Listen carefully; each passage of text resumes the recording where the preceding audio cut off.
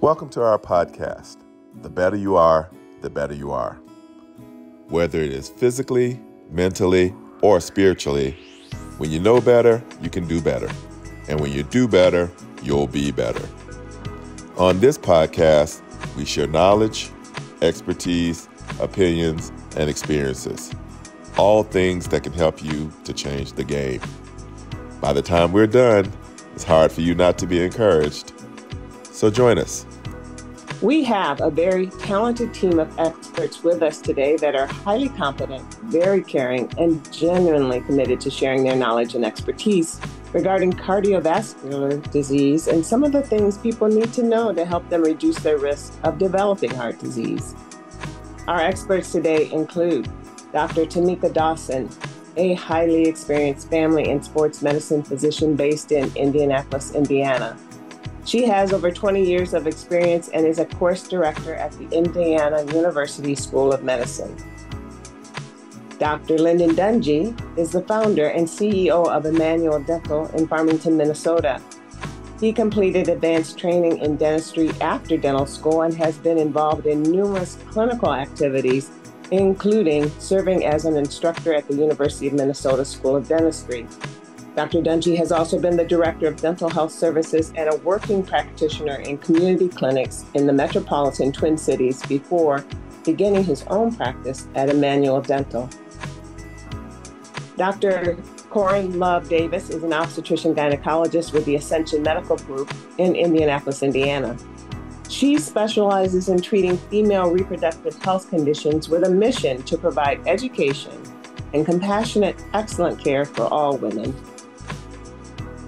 Dr. Mario Pyles also works for the Ascension Medical Group in Indianapolis and Noblesville, Indiana.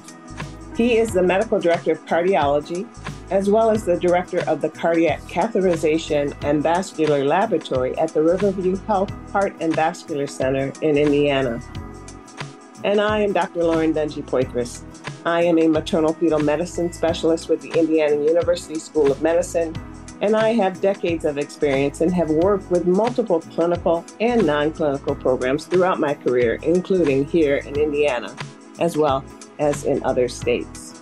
Today, we're going to talk about cardiovascular disease, which is the leading cause of death in the United States, and it's a leading cause of maternal mortality, meaning the death of a woman within 1 year of pregnancy.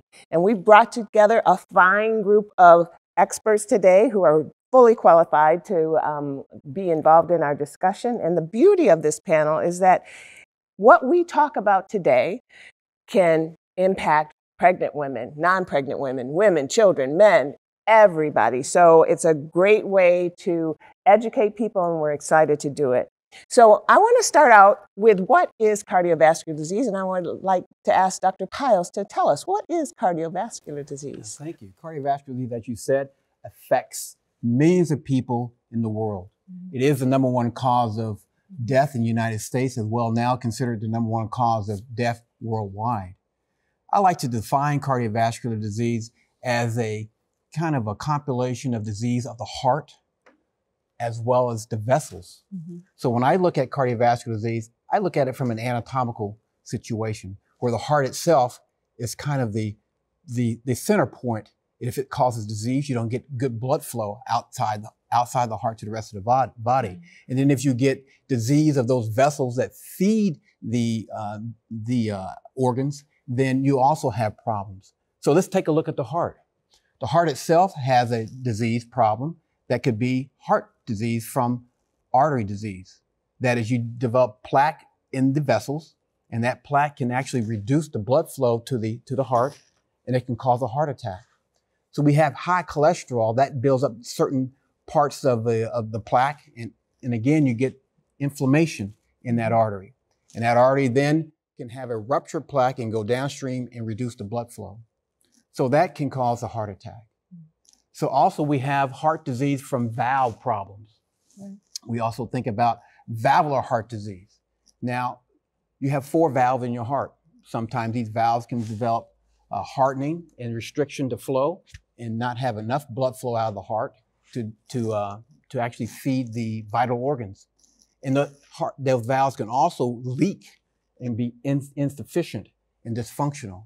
And that's called valvular heart disease. And as we talk about, I'm sure. And that's because the valves keep the blood going one direction. Right. And when they leak, it's not going out the That's way right. we want it to It's go. the simple plumbing. So if you back up the blood flow, it can get into the lungs and cause problems. And infection is a big problem with the valves, and we probably will talk about that when it comes to dental hygiene. And if you take a look at the heart itself, if it starts depositing certain proteins that are abnormal into the heart, that's called a restrictive heart disease. It's a restriction where the heart itself is so stiff it doesn't contract well and it doesn't relax well. And then you have a condition of the heart where you have inflammation buildup. We saw this in COVID, where we have myocarditis. Myo means heart, carditis is inflammation of the heart. And that can make the heart very weak and baggy and not have enough contraction to fill blood flow out to the vital organs. Now let's take a look at outside of the heart, the vessels. You have these vessels called carotid arteries up in here, right? Now these arteries also can develop plaque buildup and also release the plaque into the brain and cause a stroke. That's a significant cardiovascular entity that can cause high mortality. And as well, if you have a large stroke, you can bleed into the areas of stroke, and then you can have what we call a hemorrhagic stroke, where you get blood into the brain that can damage the brain. And let's take a look at the arteries in the chest, called the aorta in the abdomen. It's the largest artery system in the body, and it can build up plaque and disease, and also start to dilate up. And that's called an aneurysm, and that aneurysm can actually rupture and also tear, and that's a significant problem that can cause death. If you take a look lower down into the lower extremity, especially in diabetics, they can develop what we call peripheral vascular disease, where they have plaque buildup in their major arteries in their legs and decrease the blood flow to their feet, and they can develop ulcers. And these ulcers can get infected and then get deposit in, bacteria into those ulcers and be released into the bloodstream. And that's called a system called sepsis. And that is very, very detrimental to patients when they get bacteria in the blood that travels everywhere. So cardiovascular disease in itself is a dynamic disease that affects the entire body. So it behooves us to learn about it early so that we can prevent it. And as I said, I deal with obstetrics, as does Dr. Love Davis, and 80% of maternal deaths in the United States are related to cardiovascular disease that's not identified until after unfortunately, the woman dies. So risk factors, they look back and say, yeah, we think a lot of these women had risk factors where we should have recognized that they might be at risk for cardiovascular disease. What are some risk factors that we want to be attentive to, or to look for, or to make sure if you have this risk factor, you're more at risk for cardiovascular disease? Yeah, that's a great segue into this about cardiovascular disease. There's two types of risk factors. There's a modifiable risk factor, something you can do about, right? Okay, you can do something about that. And then there's non-modifiable risk factors, and that is family history. So if your mother, your father, your brother, sister, biological mother, father, brother, sister has disease, probably most likely you have the gene. And then you can affect the expression of that gene by influencing the modifiable risk factors, which include tobacco, right? Smoking, or eating, or as we talked about, even chewing. Chewing, that's bad. High blood pressure, okay? Diabetes, sugar problems, okay?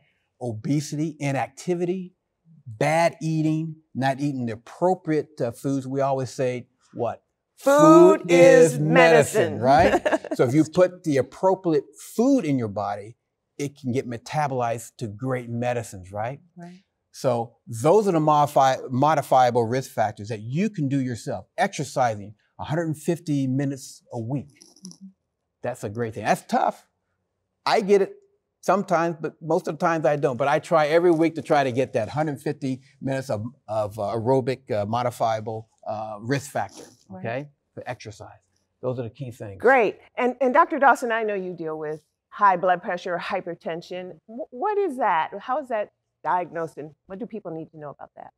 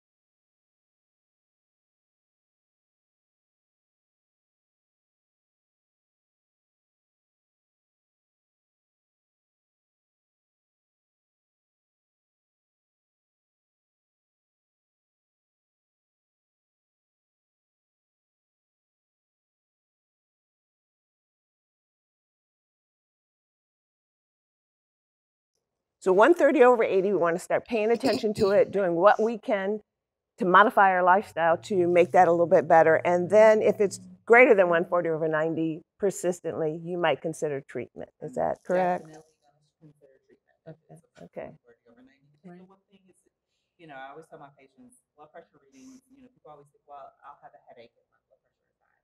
That's why they say that blood pressure is a silent killer. You won't necessarily have any symptoms if your blood pressure is high. Right. And then you'll have a stroke or severe heart disease, which I currently have a patient who has not come to the doctor for 3 years. She was borderline, and now she has cardiomyopathy, which causes her to have heart failure. Cardiomyopathy is, yes, indeed, So heart failure. essentially, her heart got bigger because he was working harder to pump, and boom, now her heart is weak. Right.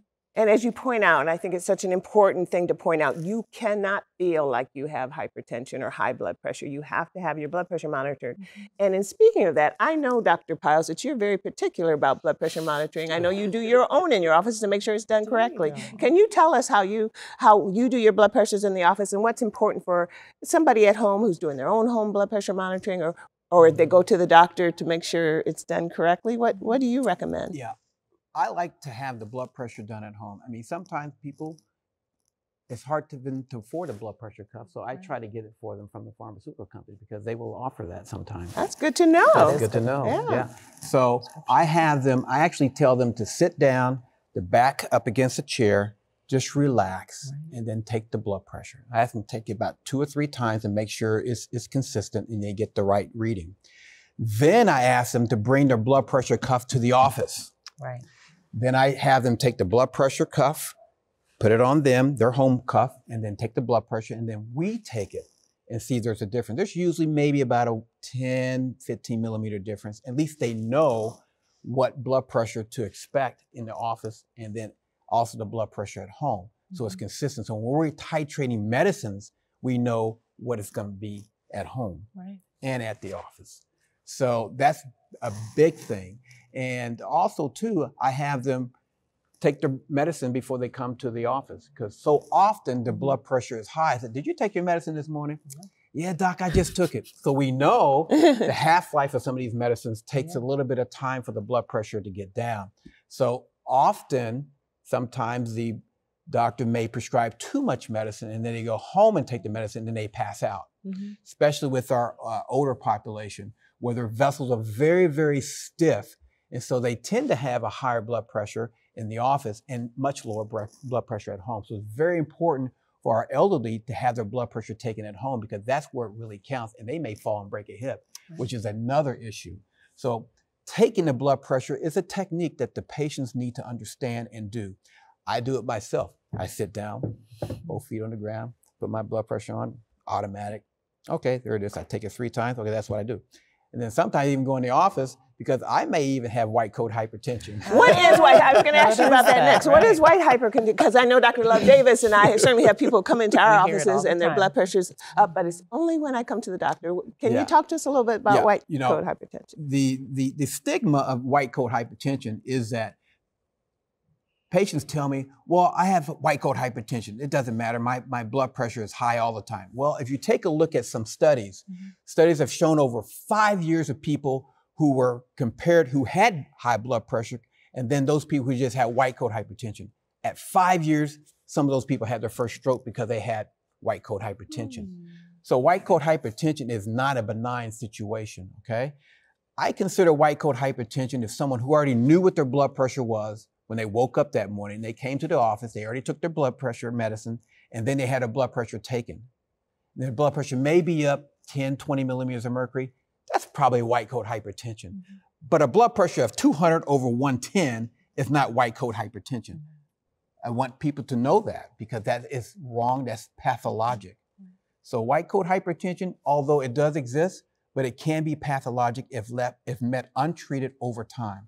And the way to determine whether it's white coat hypertension is to take your blood pressure at home and bring your blood pressure cuff to the office and also have your blood pressure taken with your home cuff and the office cup, so you can tell the difference. So to your point, you can't just come into a doctor's office once a year, have a blood pressure, it's a little bit elevated, and say, oh, I just have white coat hypertension. That's you right. have to be taking it home to know what it is on a more regular basis and know that it only goes up 10 to 20.